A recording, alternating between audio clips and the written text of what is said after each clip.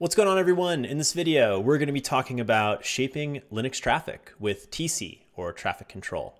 TC is a really awesome tool. I use it here and there to do some interesting simulations of packet loss, of bandwidth control, of all kinds of cool stuff. But it's generally a great tool for doing kind of neat stuff at a packet Linux traffic flow level, where you can do everything from implement quality of service in a router-like fashion to, again, some of these more specific use cases that I talk about around, simulating certain scenarios on nodes and so on. So we're going to cover a bunch of cool stuff today. First, we're going to talk about a use case around quality of service. That'll be one of the first things that we cover. We're then going to get into traffic control, the tool itself, how it works, some of the key concepts. And then finally, we'll go through an implementing of a shaping exercise. And if you're not familiar with what I mean by shaping, I'll be talking about that, don't worry. But we're going to end with kind of a concrete example of how we can do some cool stuff with TC. So starting us off, let's add some context around this notion of quality of service just to kind of to set the stage. Now, TC is not just to implement things like quality of service, but quality of services, I think, is a really good example of something that you can set up. And just to level set what quality of service means. Now, you don't have to be a Linux guru to understand quality of service. Many of us are actually pretty familiar with the idea of quality of service because many of us use a router that supports some amount of quality of service setup inside of our home or work networks. And there's a bunch of different ways that we can do quality of service. One way is we can do it from kind of a client perspective, and we could say, okay, well, laptop 1, and then there's folks on the guest network, so guest 2, right? And in a very simple model, there's ways for us to look at the devices themselves connecting to the router, okay? And we can actually put in specific rules about the degree to which their traffic should be limited. So maybe folks that are considered a guest or MAC addresses that aren't on a known list, they have a cumulative limit of 10 megabits per second inside of the network, while specifically laptops or groups of laptops get a larger pool of 100 megabits per second because they're trusted and they're known devices that should have priority to the bandwidth itself. And then there's ways to do not just the source and quality of service based on the source, but also the destination. So we could think of things like, well, when the router goes out and sends to, let's say, some internal network that's super important for us, like this theoretical CIDR range, we want to be able to prioritize the traffic that we allow here. So maybe we allow kind of an upload speed there of 1,000 megabits per second, right? And then in kind of the fall through case, let's just use every other IP address, right? We want to ensure that going to public facing traffic, which is less critical, has a limit of 100 megabits per second guaranteed. And things can get even fancier from here, right? Maybe we don't just want to say, well, only give this 100 megabits per second if there's unused bandwidth. So maybe at kind of a larger scale here, there might be some scenario where we want to take, the larger pool, which let's say we have 2,000 megabits per second available, or even like, let's say 1,500 megabits per second. And the idea being, if this network isn't saturating its throughput, then in that case, let's go ahead and let this upgrade all the way up to maybe the full network capacity, 1,500 megabits per second. But the second that this starts needing to take in traffic and do stuff, it should largely get priority, in which case all of our traffic to this bottom path here would then be limited to 100 megabits per second. So these kind of scenarios, you can actually implement things like this with TC. And like I said, kind of taking a more specific example for how I use it, I'm not implementing routers or quality of service or anything like that. But in my world, I work with a lot of containerized workloads. And in these environments, you've got one machine with perhaps 10, 20, hundreds of containers sometimes on them. And I can simulate cool things. Like I could say, all right, all of a sudden this machine can only transmit 10 megabits per second. How does that impact all the workloads running on it? Or perhaps, all right, all of a sudden this machine is dropping every 700th packet. what impact does that have on my complex system and so on. So it's just a super powerful tool for doing everything from quality of service tile stuff to what I'm talking about here, all the way down to some of kind of the more simulation type work that I often use TC for. So with that being said, we probably should talk a little bit about what TC is. So if you have a Linux host lying around, it's quite likely that you can just type in man TC to get the man pages, and you'll get them right here because TC is likely already on your system and available. As the name implies, TC, it's traffic control. It lets us manipulate the settings. The TC tool lets us manipulate the traffic control settings that are used kind of in the Linux networking stack, specifically with the kernel. And there's a couple different things in the man pages that get called out here. First off is the ways that you can control traffic, okay? And there's a couple different ways that you can do this. Our focus is going to be around this idea of shaping traffic. And this is focused with impacting the rate of transmission. Now, oftentimes when you hear rate of transmission, you just think, oh, okay, well, that means I'm going to be able to lower the amount of, transmission available or bandwidth available. And that is totally a use case, but there's tons of more advanced cases with priorities and all these different things you can do when you're shaping the traffic. Outside of shaping, there's a bunch of other options that you could check out, things like scheduling, policying, and dropping traffic. All of these different things can be used to do kind of advanced traffic control stuff, so they might be worth checking out. But our focus for today is going to be around this idea of shaping traffic. Now, let's talk a bit about the components that make up TC, and this will help us kind of frame some of the initial bits, and we'll diagram them as we talk about them. The first is a queue disk, which stands for queuing discipline.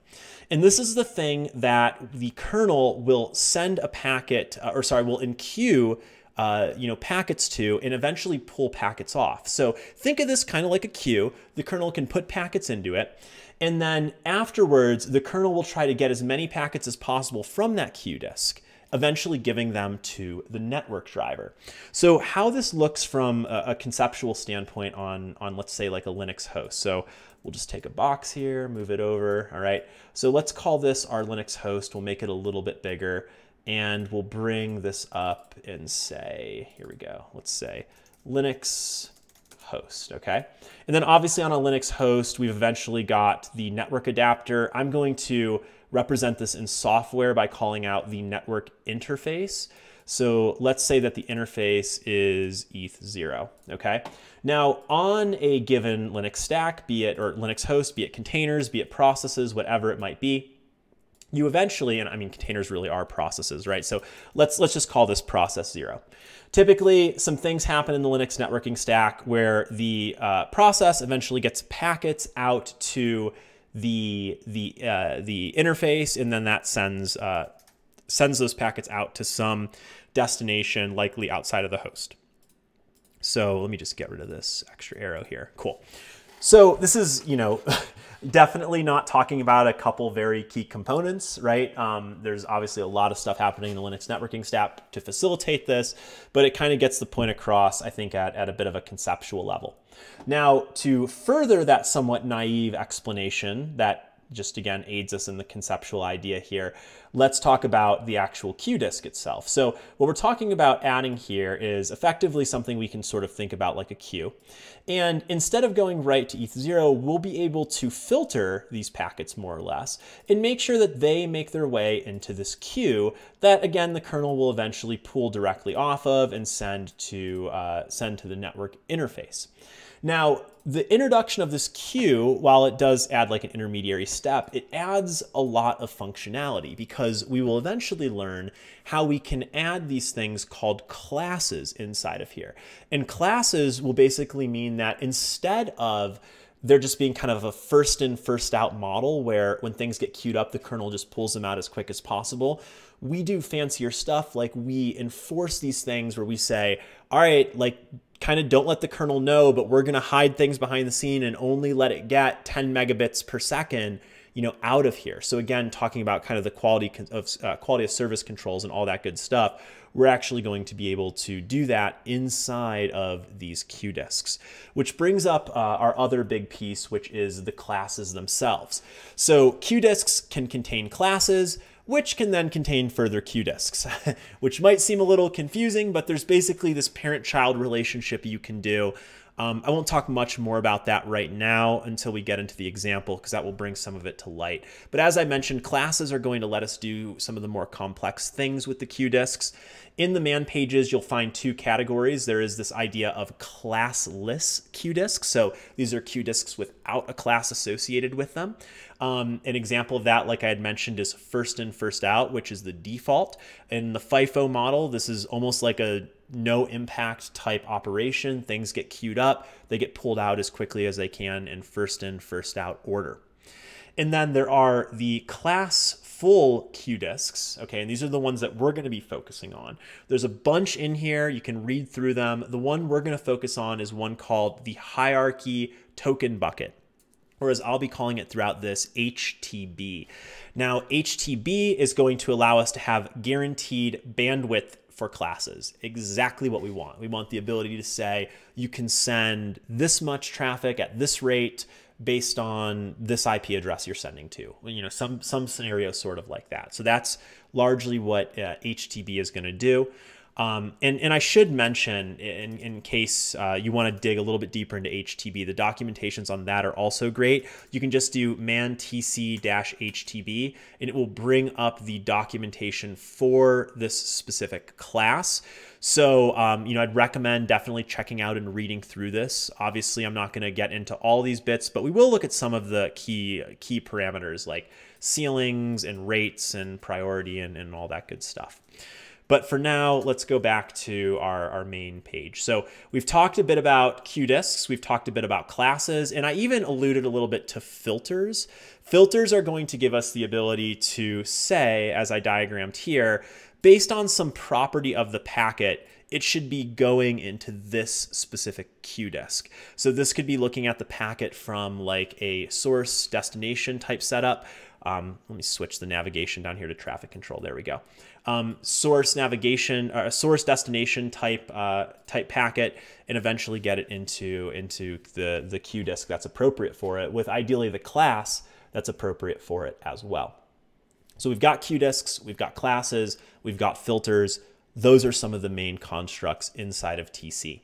So before we get too deep into implementing it, let's kind of lay out what the tree more or less looks like with this TC bit setup. So here's what we're gonna try to implement. So if we think about this kind of like a tree, we know that there is going to be a root QDisc, and my understanding is there's always a root QDisc. I'm pretty sure that's a fair statement, unless there's some edge cases I'm not aware of. And the root QDisc, as we had mentioned, is the main component that the kernel is actually going to talk to. So let's just put something up here so we don't forget kernel. And one of the key reasons I think it's worth calling this out is we're going to kind of formulate a tree down here with a bunch of different nodes. And a lot of times conceptually we think of trees like top down, where you know the root would eventually go to some child and then maybe send the packet out. But it's actually quite the reverse. The kernel is interacting with root to both enqueue packets and also to dequeue packets to be sent out. So everything kind of bubbles back up through the kernel, if that kind of makes sense. Maybe when we get into the example, it'll help a little bit. But what we want to implement here off of the root is what I'm going to call QDisc1, I suppose. We'll assume that root is kind of like QDisc0. And then the idea with this is that QDisc1 is something we're going to implement a class inside of. And the class is basically going to limit us to 10 megabits per second via the hierarchy token bucket, or HTB. And then what we'll effectively want to do here is set up a filter that basically says, and I'm gonna kind of use some pseudocode here. Again, this isn't like a perfectly technically accurate diagram. It's just to get the concepts across. If destination equals U1 or U2, and I'll talk about what these are. These are host names. So host U1 or U2, then go to QDisc1. Okay, so this pseudocode is effectively what we're calling a filter, right? And the filter is basically going to be here to say, again, as the packets come in, let's actually look at them and let's figure out what their destination is. And based on that, we can go to this QDisk, which in theory, if you're sending to U1 or U2, it would go to this QDisk. And the end result would be that we'd end up with traffic limiting at about 10 megabits per second. So that's kind of roughly what we're going to be setting up here as an initial take, and then we'll expand on it. And if it feels a little bit academic and conceptual at this point, that's okay. Let's now transition from traffic control into actually implementing the shaping itself. And we'll talk a little bit about this more concretely. So to demonstrate this, I've got 3 servers set up. Okay, I've got U0 at the very top. This is going to be our client. U1 is server 1. U2 is server 2. Now, in order to show this traffic stuff happening consistently, I'm going to be using a tool called iPerf. You can download iPerf with your package manager. And basically what iPerf is going to let us do is basically send traffic through to kind of gauge what the bandwidth is. So on each of these servers, I'm going to run iPerf in a server mode for -S. And I think we're also going to put in a port here for 8080. And I think that should be about it. Great. So iPerf is listening on port 80. Let's do the same thing here. So iPerf, we will do server on port 8080, listening on 8080. You know what? I think I might have just done, there's 2 versions of iPerf on these servers just to make it extra confusing. Let's make sure we're using the same version here. So iPerf 3, iPerf 3. Now on the client, what I can do here is I can connect to these iPerf servers. So effectively, I should be able to say something like iPerf 3 and say that this is a client. And then I can put in the IP address of U1, which I know is 192.168.50. The port is 8080, and I'm also going to time this test for 30 seconds. So we'll go ahead and run it here. We can see that it's connected. I'm going to zoom into server 1, and it's going to start giving me output of what my bandwidth is. Now, this should be really fast bandwidth because these are virtual machines on the same hypervisor. I can see I'm getting roughly, let's say 19 gigabits per second in this particular test from my client side. So I'll zoom out.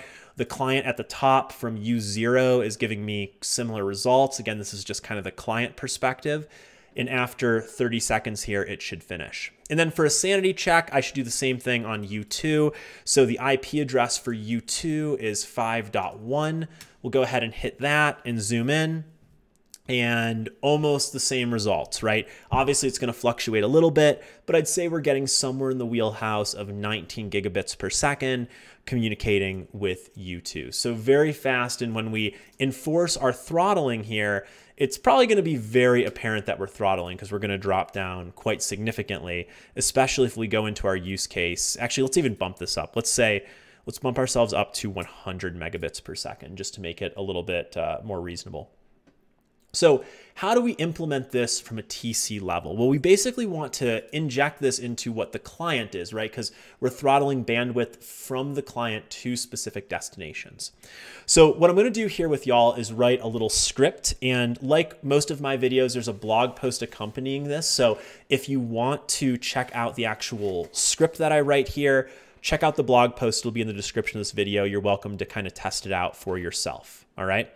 So here is what we're going to do with this script. We're going to first set up a couple different key variables. The first thing we'll do, let's go ahead and declare that this is a bash script. It probably would be fine with bin.sh, but let's just do bin bash.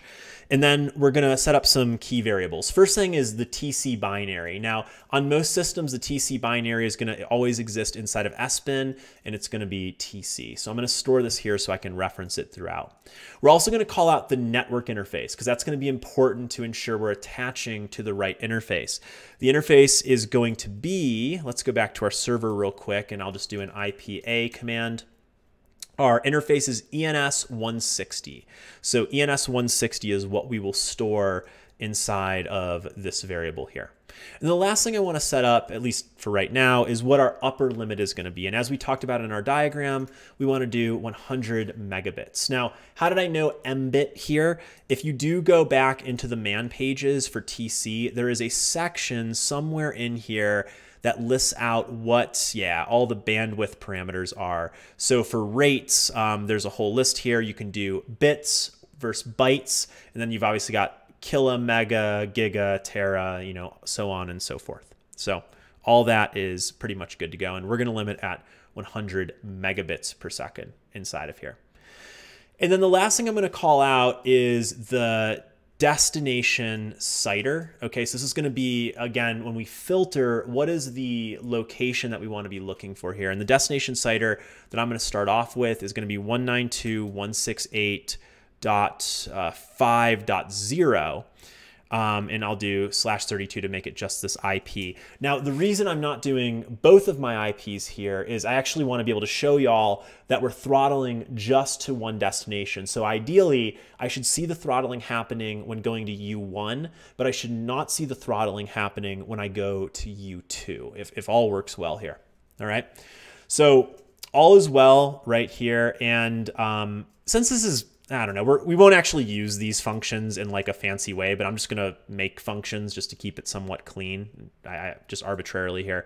And what we're going to do as the first step for the function create is we're going to say create, and then we'll do this here just so we can identify our log messages. And I will say something like shaping init. So this is how I know shaping is starting. And the first thing that we're going to do is set up that root QDisk, because as we talked about, I need the root to eventually get the QDisk with the class in place. So let's set up the root QDisk.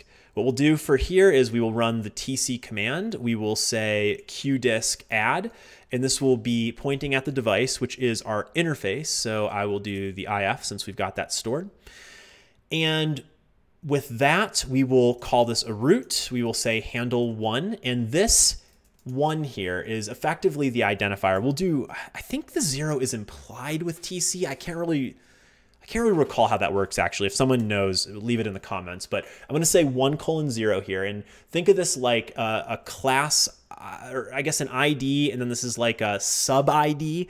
The relationship will become more apparent soon. I'm probably using wrong verbiage there, but 10 is going to be our identifier, and we're going to call out that it's going to use HTB. And there's also this thing that you can do in here. I'll do a quick break line. There's also this thing you can do in here that is a default, which I like a lot. So default is the idea that in the case that we don't have a QDisk to qualify this for, what QDisk should things default to? So perhaps in like a quality of service scenario, there's like a QDisk with very limited bandwidth where things that kind of shouldn't even be coming in here that got in automatically go to.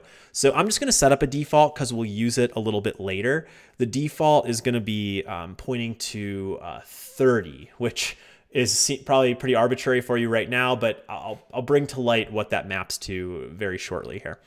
So we've got the most important thing here, which is we're adding a QDisk, and this is the root QDisk. Now that we've got the root QDisk, we need to actually add one of these kind of leaf QDisks or children QDisk with a class inside of it. So let's start off by doing that now. So we'll do TC, and we're basically going to do another add here, if you will. But this time we're going to say class add for TC. This is going to be a dev again, a device, which is going to be, of course, our same interface. That's not going to change. And we're going to call out what the parent is so it knows what root QDisk it belongs to. The parent in this case is going to be 10. Okay, so that points again to this ID that we have for our root QDisk. And with the parent in place, I'm also going to specify a class ID. So this is basically going to be the ID of this class, kind of like the root has its own ID up here. And the ID of this class is going to be 11. Okay, so that'll be the ID of this specific class. This is also going to be HTB, and this time, since this is an actual class, we'll be able to set up a rate itself. All right, so the rate here is going to be effectively our limit. If all goes well and things make their way into this QDisk or this class, if you will, this is going to effectively be able to limit our stuff here. Okay, So now that we've got this kind of class in place, right? We've got, I guess I'm kind of mixing up my verbiage a bit. We've got the QDisk here, and then we've got the class that's pulling off of it. So this is effectively our root QDisk, our QDisk. This is effectively our class, if you will, just to make sure we're clear on that. And then the last thing we need to do is we need to make sure that we have a filter in place so that packets that meet this destination CIDR actually make their way into here. Now, one tip and trick I pulled off of the docs is to use an environment variable here because the filter syntax is a little bit long form. And with filters, I should mention there are a couple different types of filters in the man pages. You can read about those right here in the filters section. There's a bunch of different ones. We're going to use what I believe is probably the most common, U32. This is basically a general purpose filtering mechanism, which is another way of saying we can look at properties on the packet, excuse me, and determine which things we want to filter into as far as QDisks or classes are effectively concerned. Okay, so U32 is what we're going to use, and I'm going to store this in an environment variable just to keep it kind of short and sweet here because the syntax again is a little long. So the syntax that we're going to have here is we're going to be, again, running the TC command. We're going to be adding a filter, so filter add. The device is, once again, going to be our same interface that we're used to. The protocol here, is going to be IP, all right? And the parent is going to be that QDisk ID. So we're going to do 10 here that we're pointed to. Prio is 1. Okay, priority 1, and this is, again, a U32 filter, all right? So we've got most of the pieces in place to kind of use this filter generically. The only things we need to add when we run this filter are effectively what destination IP we want to match against. So this is something that I've just got written down because I use this type of filter a lot. And you can kind of see how the pieces fit together. Now, let's go ahead and use U32 now that we've got this set up. So inside of create here, we'll go down and we're going to say U32, right? And we're going to add on to that command. So we're going to match the IP, all right? And we're going to look at destination. And this is going to specifically use the destination CIDR that we pulled out. And then the last thing we need to do is call out effectively a flow ID here that we're going to be mapping to. So the flow ID that we're going to be mapping to is actually going to be the class ID of this limited class. So the flow ID will be 11. And now we should pretty much be set up. So if it's not completely clear, what happens with this is on the Linux host, it's going to set these things up so that they're just there. It's not like we run this before, you know, we do something with our program. On the host, we're going to, I mean, I guess we could, but on the host, we're going to run this, and then it's going to be completely set up. It's going to be like a global rule on that Linux host for what we do with traffic matching this filter. And then the last thing I'll do just for the sake of our logs is just quickly call out that shaping is done. I should really say shaping config is done, but you kind of get the point. And the last thing I'll want to do here, because we're going to use this quite a bit, is I'm going to also put in a clean function. And the idea, again, being that once create runs, this will globally be put in place. And it'd probably be wise for me to erase any existing QDisk stuff that's set up before I run this create, especially for some of the testing that we're going to do here. So what we'll do here is run a pretty simple command. We're going to do TC. We're going to say QDisk, if you will, delete device. We're going to point to our same interface, and this time we're just going to point at the root device for that interface. So this will again do cleanup, and we'll pretty much be set. Now I have these functions in here, so we could do like command line arguments and things like that, but I'm not going to waste time in this video doing that. What we'll do here is keep it really simple and just literally call clean and create, and then we'll come in here and kind of build on these as we get a little bit more fancy. But hopefully that gives you an idea. This should, if all goes well, have implemented basically what we were talking about here. So let's go ahead and try out this script. So I will go back to this bash window and I will scp up the throttle sh file that I've set up. Again, this is going to U0, the client server. So we'll go back to the client server here, we'll clear it out, and we'll see if we have typos and stuff we need to fix up. But server 1 is still listening, server 2 is still listening. And we will just double check for sanity's sake that throttle is here, throttle is here. That all looks pretty familiar, right? And we've got the right IP address. Okay, so let's try to run throttle and see if it goes well. So we run throttle, and we need to be root, which would definitely make sense. You certainly should be a root user if you're doing this kind of stuff. So let's sudo run throttle. And interesting, no such file or directory is a little, oh, that might be from the cleanup happening. I'm thinking that's from the cleanup. So I should have put echo commands in there. Otherwise I wouldn't have known.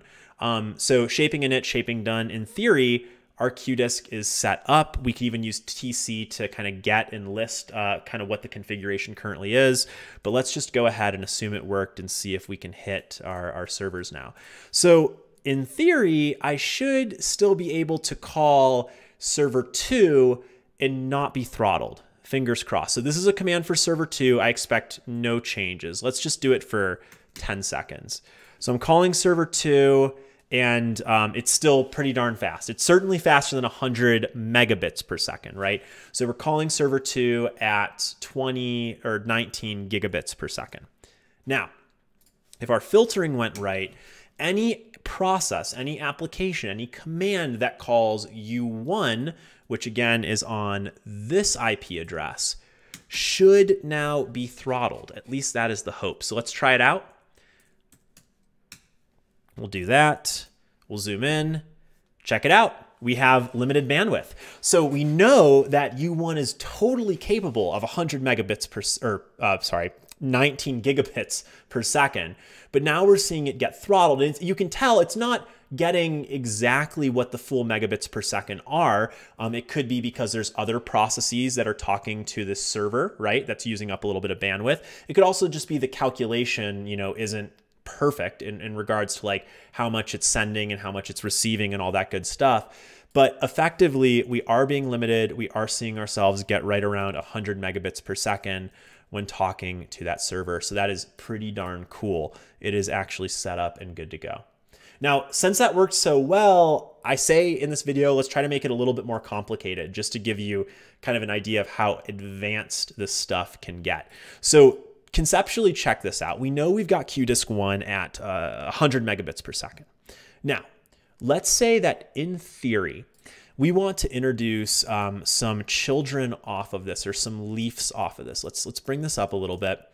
And let's say that we want this to be a little bit more complex where, and I actually don't even know, I think technically it's okay to call this a QDisk, right? Correct me in the comments if I'm wrong here, but this is our class. I'm just going to call this, well, let's call it by the IDs. That'll make it a little bit simpler. So this is the class ID, which is 11. Maybe I shouldn't be calling that a QDisk, but I think technically under the hood it technically is. Anywho, so this is 11. We know that root is 10. Okay, so that works pretty well. Now, what if we want to make this a little bit fancier and we want to introduce basically like 110, and we want to do 110 and since I did default 30, I probably should do 130. So these are arbitrary ID numbers. I don't have a third server, so I'm not going to do 120, but 110 and 130. And basically the idea that I have here is inside of this class, I want to go ahead and limit 110 to have upwards of, let's say, 75 megabits per second, okay? And then I want 130 to have the ability to have, let's say, 50 megabits per second, okay? So the thought process here is that not only do I want to be able to limit specifically to 75 here and 50 here, but I also want to have a relationship with the parent here where when it's unused, I can borrow unused bandwidth from the parent. So in theory, 50 megabits per second is kind of like my my baseline, right, that I will get up to, or I guess kind of be guaranteed in a way. Guaranteed may be too strong, but will be given in a way. But when not used, I want to go ahead and just consume, upwards of 100 megabits per second. Or maybe what could make this use case, a little bit more interesting is, let's say, let's actually take a slightly different spin on it. Let's say that this can have 80 megabits per second. And yeah, let's keep it simple. So this can have 80 megabits per second. So not so much, how do I put this? Like, in a way here that, like, I want to be able to use the parent as like a global limiter, I guess you could say, something where bandwidth is being borrowed from the parent. So here's let me just concretely put it, since I'm not using my words right. This can have 80 megabits per second going to a host. This can have 80 megabits per second going to a host. But the parent offers us up 100 megabits per second in total. So in a theoretical world where just 110 is firing off to some host, or packets are being dequeued to send off to some host, it will give you 80 megabits per second.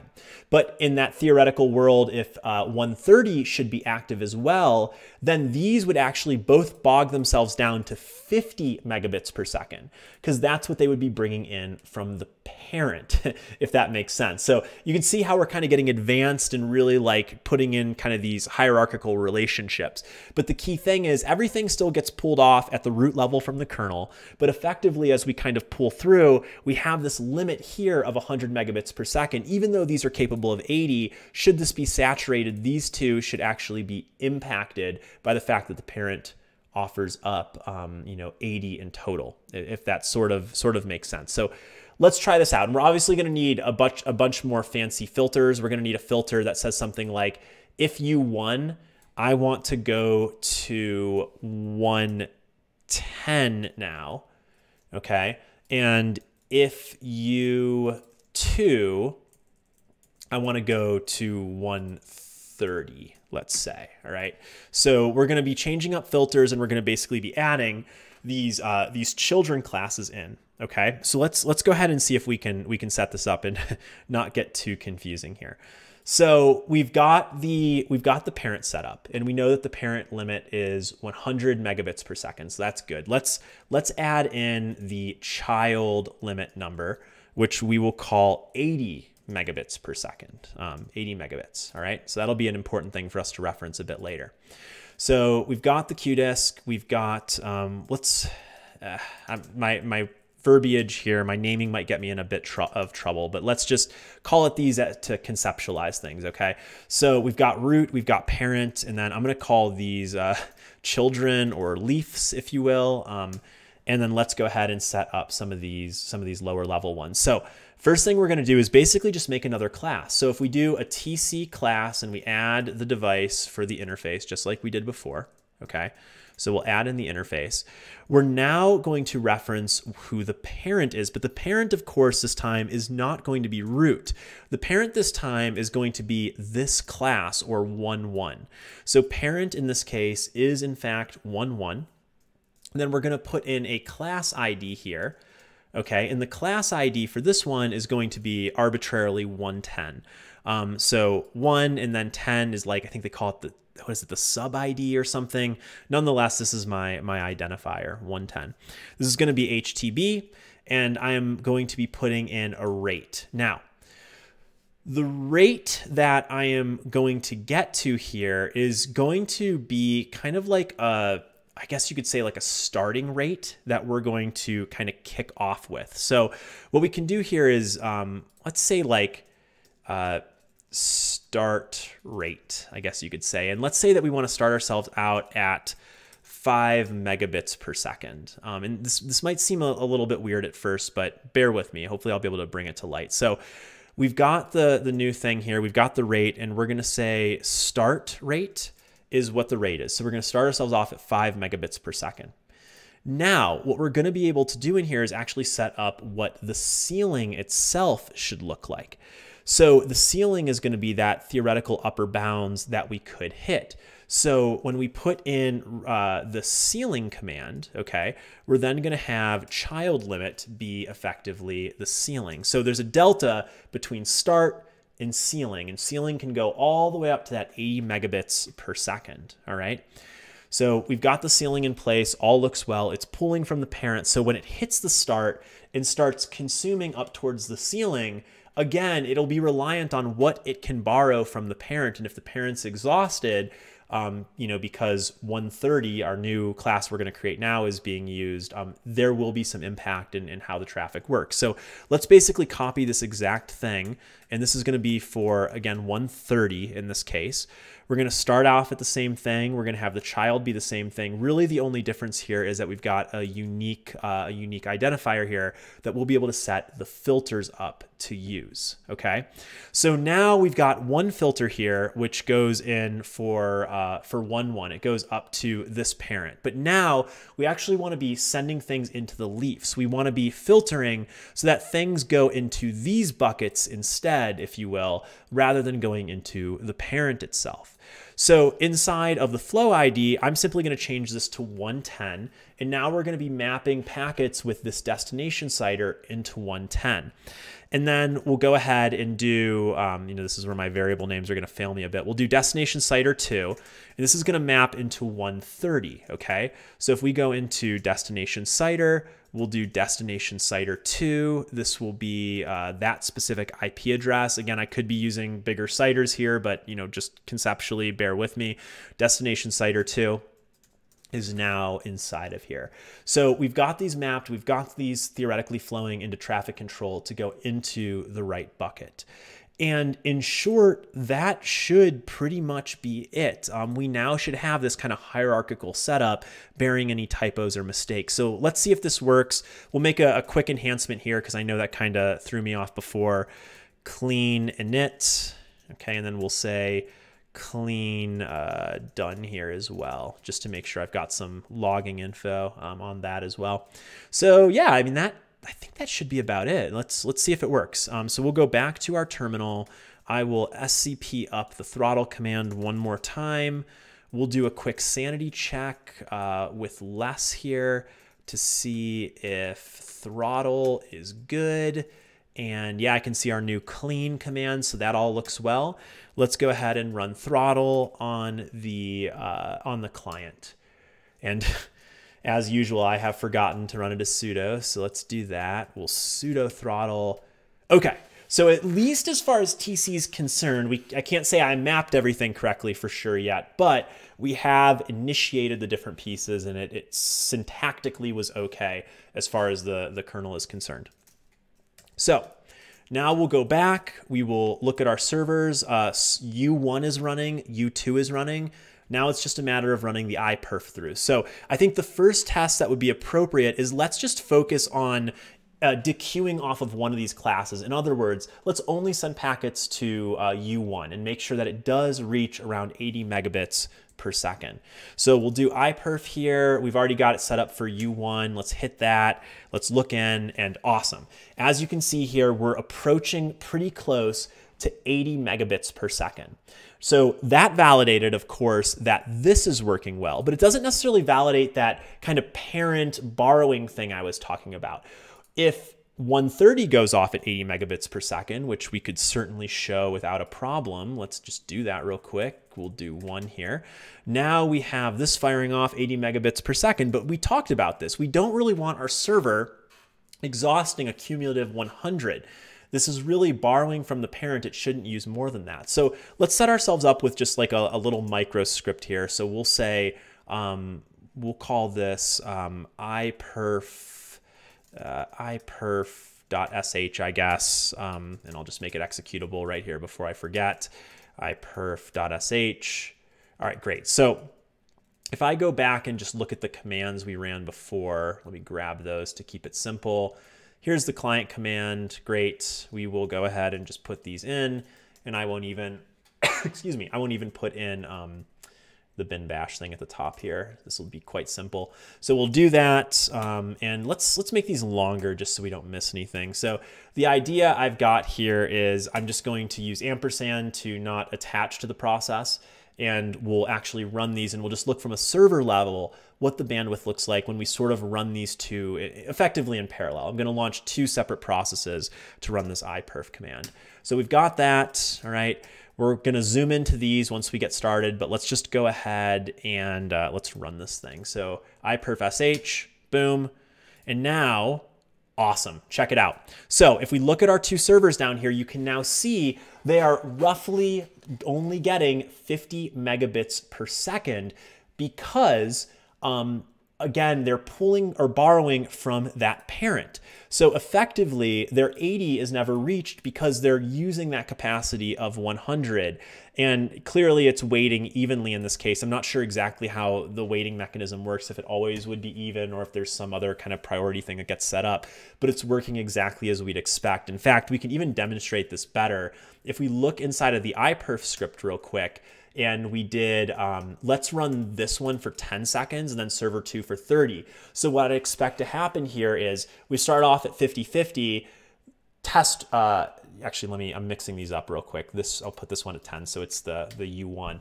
U1 should stop receiving traffic in about 10 seconds, and then I think we're gonna see U2 ramp up bandwidth because it's now gonna have more that it can actually pull from the parent. So let's validate that theory and run iperf again. So here we go. We can see we're at about 50-50. I'm expecting this middle buffer here to quit in 10 seconds.